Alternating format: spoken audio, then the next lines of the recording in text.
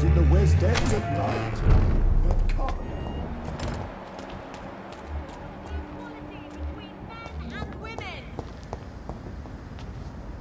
Good evening, Miss Teasdale. Can I help you, Dr. Reed?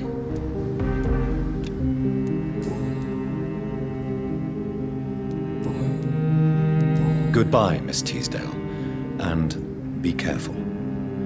Until we meet again. Why can't I forgive you, Father?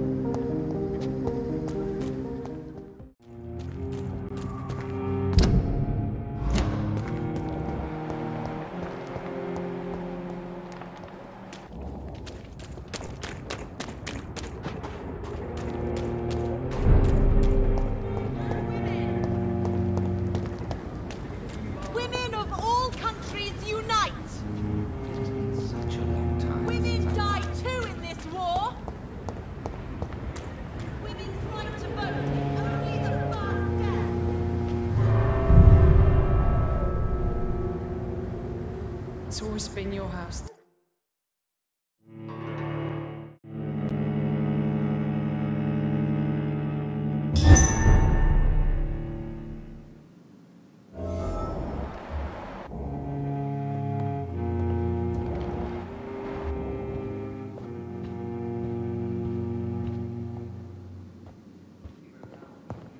Always a pleasure to see you, sir.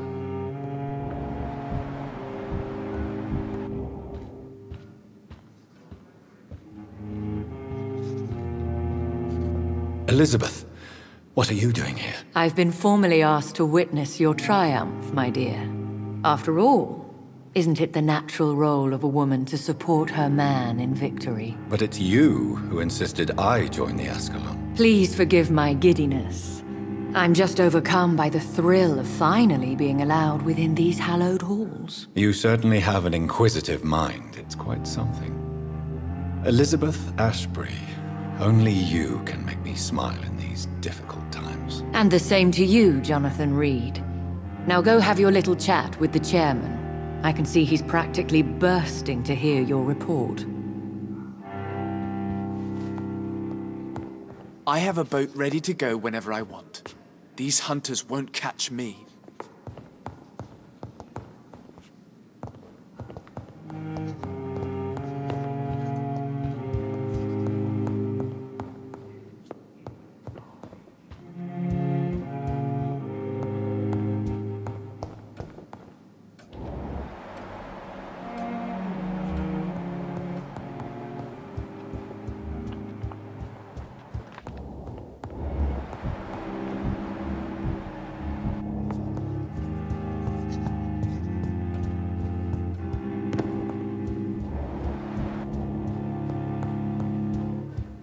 Lord Redgrave is outside almost every night coordinating our defenses. Such an example.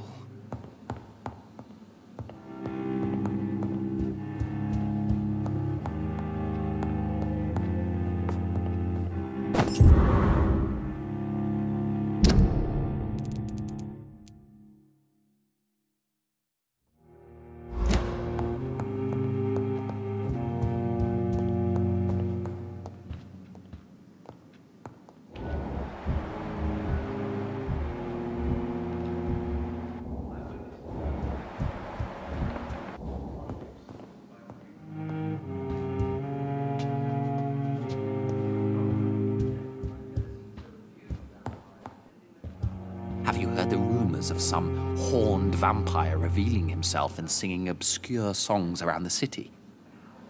What is this new malevolence?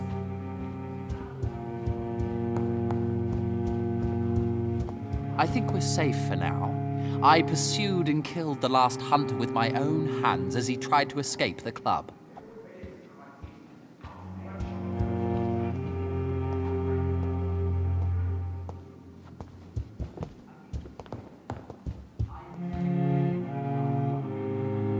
Welcome back to the Ascalon Club, Lance-Bearer. Please, tell us the good news. Have you put an end to the epidemic? My hypothesis was correct. Doris Fletcher was the source of the contagion in this part of town. She was probably the first to be infected. And you cleansed her before the hunters, I've been told. Well done, Dr. Reed. You thrust your lance and pierced the very heart of the corruption.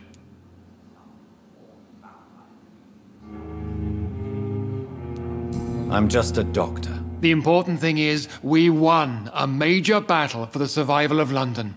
For that, we salute you. Thank you, my lord. Now, I have another task for you. One of the utmost importance. Perhaps even more so than the previous. I'm listening. It's time for you to perform a most sacred duty for the club. I want you to recruit a new vampire. Recruit a new vampire? Are you sending me on some sort of diplomatic mission? Not exactly. I want you to make Aloysius Dawson the Ekon he deserves to be. I'm not sure I'm the best candidate for such a task. I can hear the hesitation in your voice, Dr. Reed. I admire a man of principles. But in this matter, there is more at stake than your moral comfort. It's not a moral question, Lord Redgrave. It's the responsibility of giving immortality to a man I barely know. Nonsense. Aloysius has been a member of the Ascalon for years. This is but the fruition of a long-held plan. How would you like me to proceed? Aloysius is waiting for you at the Dawson estate. Once the deed is done, I'll join you there to celebrate this momentous occasion. Before I go, I have a few questions. All right, I'm listening. Why Aloysius Dawson? Because he is about to die. And he just may be the most influential man in England. After me, of course. Did he choose me? No, I did. My decision is very recent, to say the least, but it is entirely mine. Does he know I'm coming? He can't wait to become your progeny, Dr. Reed. Especially now that you have shown how strong your lineage is through your sister.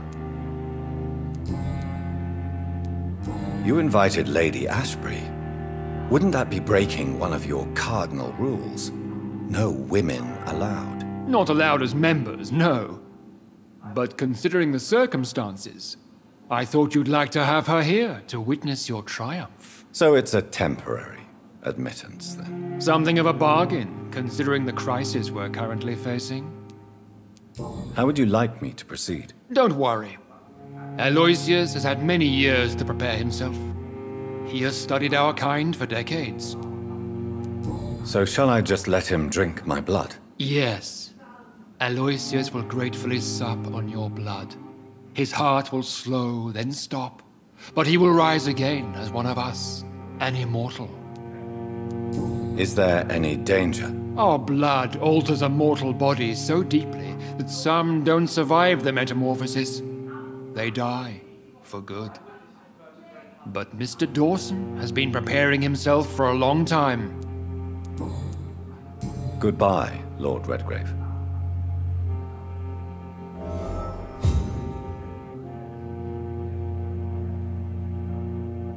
Understandably, you have questions. Very well, proceed. Goodbye, Lord Redgrave.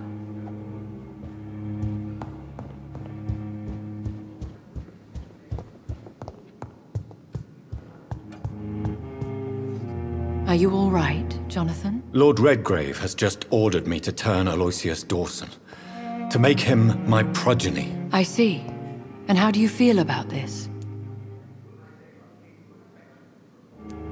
I'd like your advice on the matter. The real question here is, why has his lordship given you this task? Do you think it's some sort of trap? Do you really want to know what I think about this? I do, yes. To make an immortal of a soulless blackguard like Aloysius Dawson will only lead to a disaster for London. The man is already dead inside. Should I refuse? Perhaps politely suggest that Lord Redgrave turn the man into a vampire himself. Don't you dare, my dear. According to what I've recently discovered, his lordship could kill you for even broaching the subject. Really? Why? I've recently found proof that the Earl of Bristol is of lesser lineage and only capable of creating skulls. Please tell me more about your recent investigation. As long as you lower your voice. What would you have me do about Dawson? The man is dangerous. Did you know he plans to build a wall to separate the healthy rich from the sickly poor? Do not make him your progeny. What would you do? The man's dying already. Let the reaper harvest the rotten fruit that is his soul. What would happen if I made Dawson an Econ like myself? You would add a powerful immortal into a suffering world. An immortal who already craves authority. Maybe I could teach him control, like you taught me. Lead him down the right path. Mr. Dawson spent his life searching for a way to cheat death. I'm sure he has spent decades dreaming of how he'd spend eternity as a tyrant. Are you sure your information about Redgrave is correct? He says he's the progeny of the great knight William Marshall, who lived some 9 centuries ago. That's a lie. Lord Redgrave is unable to create anything but skulls, if the poor souls survive at all. How can you be sure the information was correct? I made the acquaintance of a most interesting informer while investigating your maker, from whom I learned the truth about Lord Redgrave. Why so vindictive? You suddenly sound like you're angry. Forgive me, Jonathan. I hate myself for it, but I feel such pride in my discovery. I'm afraid I just can't help it. Which is? He did serve William Marshall. And yes, the blood he covets as a token does truly belong to that legendary knight. But he was never his progeny. His lineage is not so noble.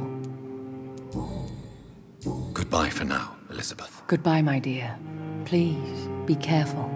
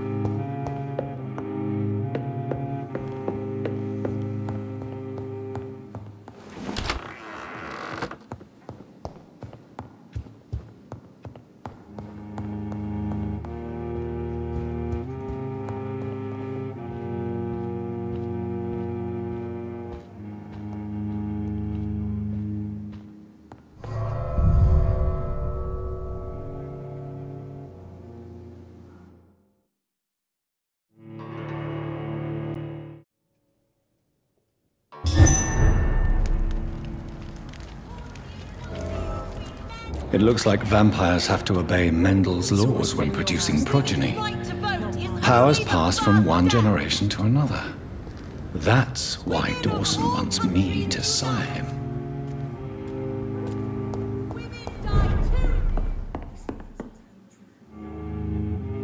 Good evening, Dr. Reed. Do you know anything about a man called Aloysius Dawson? He used to be a big spender. One day, he sent 3 houseboys to buy all the beluga in my shop. For his brother's birthday, if I remember correctly. I see. Anything else? Less gastronomic, perhaps? I really can't say. The man is filthy rich.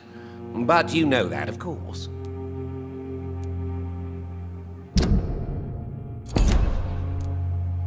I may have a look at your goods, Mr. Russell.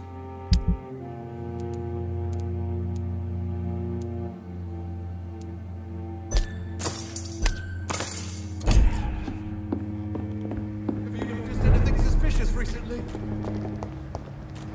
Remember, don't Good let evening, any Miss Teasdale. strangers- Can I help you, Dr. Reed? What can you tell me about Aloysius Dawson? Never heard of him. Really? He's very well known in London, throughout the country even. He a big shot or something? Never interested in politics myself. All words and no action. Goodbye, Miss Teasdale. And be careful. Until we meet again. Why can't I forgive you, Father? Remember, don't let any strangers come.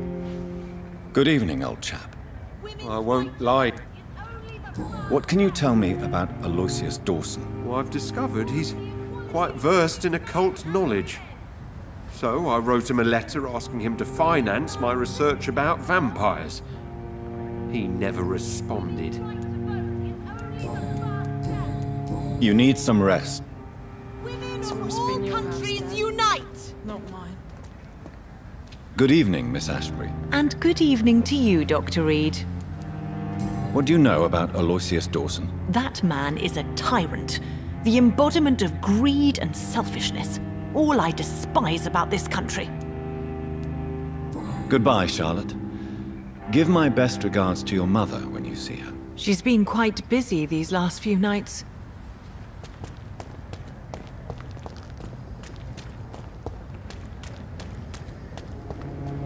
It's always been your house, Dad. Not mine.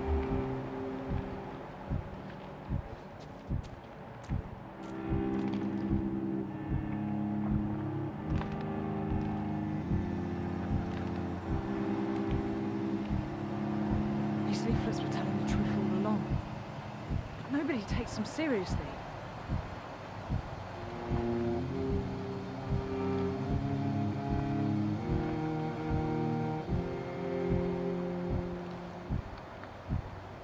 These leaflets were telling the truth all along. Nobody takes them seriously. Have you noticed anything suspicious recently? Remember, don't let any strangers... Good evening, Mr. Kimura. Good evening, Dr. Reed.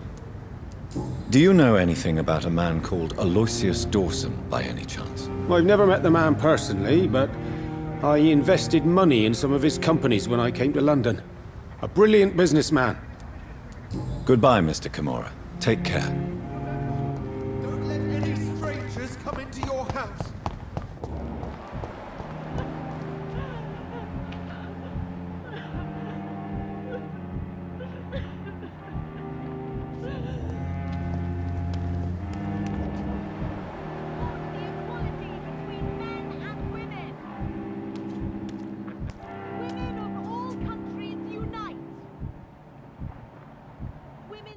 To vote is only the first step.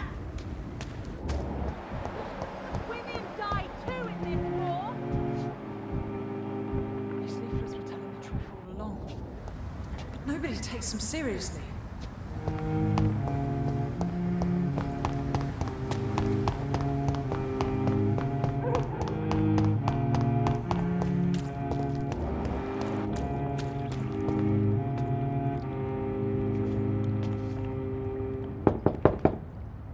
Hello, Venus. Hello, Jonathan. Please, come in. I remember when Mary came here with her husband and her son. What do you need from me, Jonathan? What can you tell me about Aloysius Dawson? I never met the man. I know Clarence tried to contact him recently, but I don't know why. Did Clarence recently show you documents that prove the existence of vampires? Yes, he did. And he also told me you spent a few nights gathering research for him. Seriously, Jonathan. Why feed his obsession like that? He's my friend. I thought it might help him rest, instead of going outside at night. Tell me, what are your thoughts about vampires? Gibberish and poppycock. Dracula was a good book, But these documents were just mumbo-jumbo. I burnt them all as soon as Clarence went outside again. Goodbye for now. I'm so sorry for your loss, Jonathan.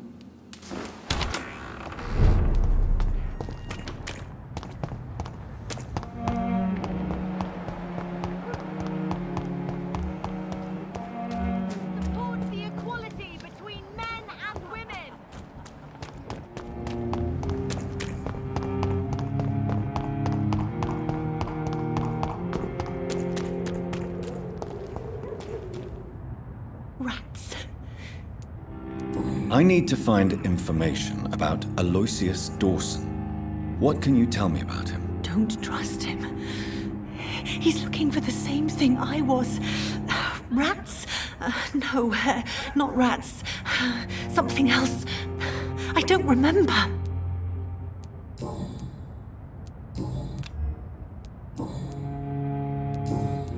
I must go now. Goodbye, Miss Billow.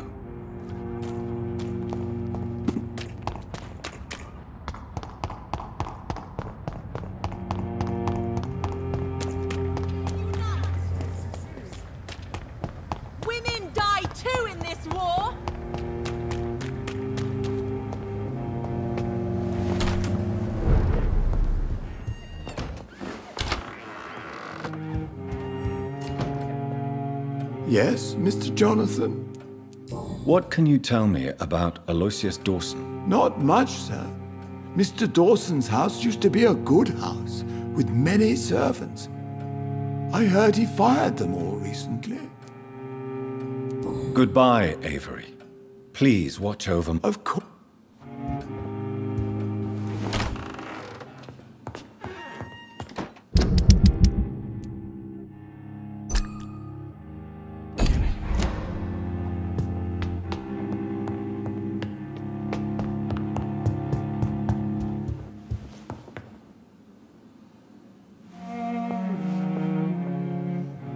Hello again, Mother. Jonathan! Goodbye, Mother. Goodbye, son.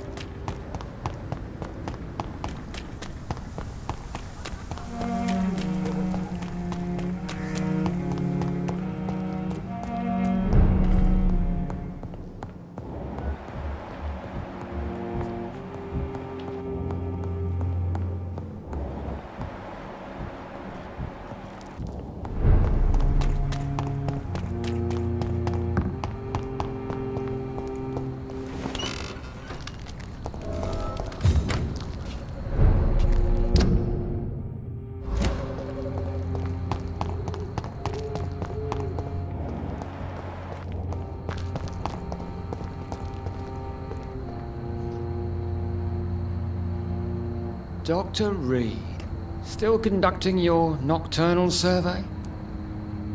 Do you know anything in particular about a man called Aloysius Dawson? Who doesn't know the man? I think he intervened personally to put an end to the police strike of last August. What else can you tell me about him? Aloysius Dawson is exactly the kind of powerful and influential man who could commit murder and get away with it, with just one phone call. What are you investigating? Well, my 2 missing persons cases have been solved. By you, it seems. Are you just that lucky? Or do you know something I don't? I was lucky enough to find them both while conducting my investigation in this part of town. Why do I still have the feeling that you're hiding something? What about the abductor? Was it the same person? I don't think so. You had better interview Miss Teasdale and Mr. Kimura on that matter. All I did was to lead them safely home.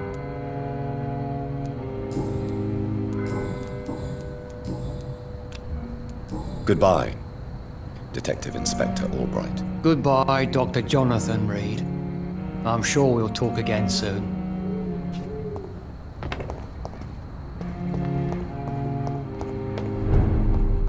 Dr. Reed. I am glad to see you again. Good morning. Good evening, young lady. My mother always prefers when people simply call me Carol. Have you ever met the famous Aloysius Dawson? Yes. A very strange man. Not very nice. What do you mean? He said he was ready to pay good money for rare books, and then laughed at what we showed him. Goodbye, Carol. Good morning. Good evening, sir. Good evening, Miss Price. You know you can call me Carolyn, my dear doctor. Do you know Aloysius Dawson? Everybody knows him. He's only been to my shop once, though, looking for rare books and other intriguing antiques. Did he buy something from you? No, he left quickly. He almost laughed at my goods. Mr. Dawson may be a rich man, but you can't buy good manners. But isn't Aloysius Dawson known for his philanthropy? That was before his brother Robert died in an aeroplane crash. Since then, the remaining twin has turned into a heartless tycoon.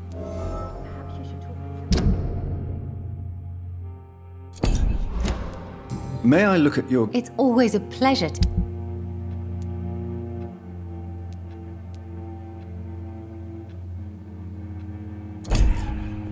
I hope you can stay a little longer this time.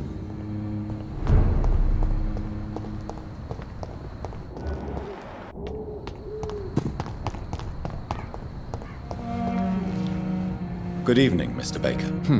Why do I always... What can you tell me about Aloysius Dawson? I've heard this is a man who has searched for his place in the world for a long time. I hope he found it. Goodbye, Mr. Baker. Hello again, Dr. Reed. What can you tell me about Aloysius Dawson? You should ask that question to my brother instead. Personally, I've not seen Aloysius for many years. Goodbye for now, Mr. Baker. It seems violence and madness are now contagious.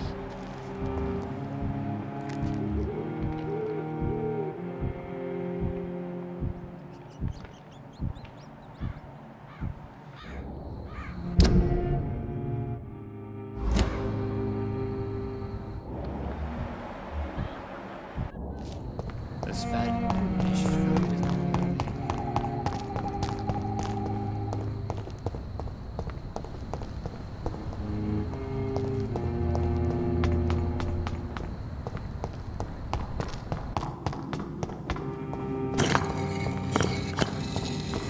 trials waiting in the future.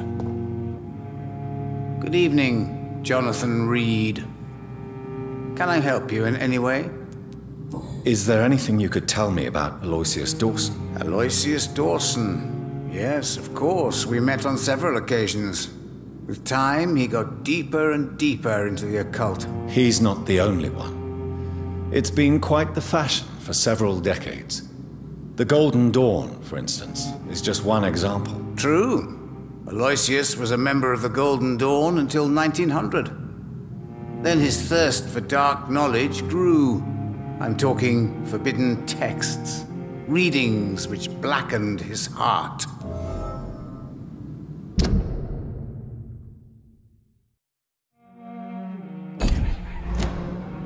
Goodbye, sir. Until we meet again. I rarely wander, yet it amuses me to converse with your kind. Cards never lie, but they are never easy to read.